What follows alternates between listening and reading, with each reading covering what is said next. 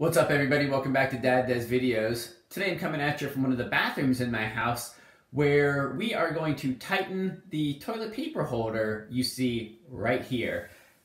Like a lot of the things in your bathroom, whether it's something like this or the towel holder or maybe a hand towel holder, they start to get a little bit loose after a few years of use. So in our case, we have one of the sides of the toilet paper holder here that's a little bit loose. We're just going to show you how to fix that.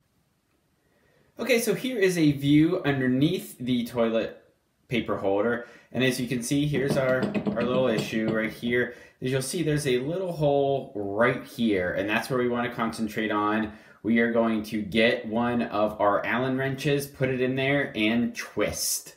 Okay, so here is the Allen wrench set that I use. I picked it up from the Home Depot a few years back for 16 or 17 bucks. I've referenced it in a few of the videos I've done over the past couple of years.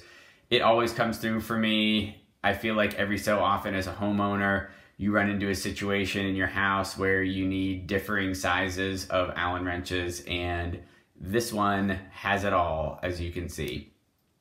In our situation with our Moen toilet paper holder, or if you're going to do the same thing with your Moen towel holder or hand towel holder, all you need to do is find the number 2 Allen wrench, get that, and use that in the little hole that I showcased in the previous segment.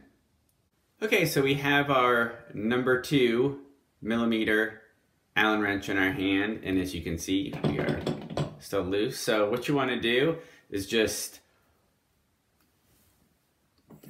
hold that side against the wall,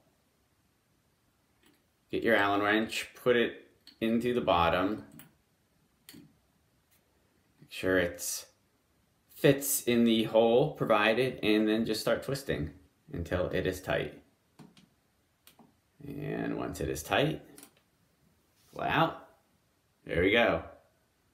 All fixed. And again, I showed you an example on our toilet paper holder, but the same process applies whether you are doing this on a towel holder or a hand towel holder as well. It's the same set screw, it's the same Allen wrench size that you would need. Hope that helps. Have a great day.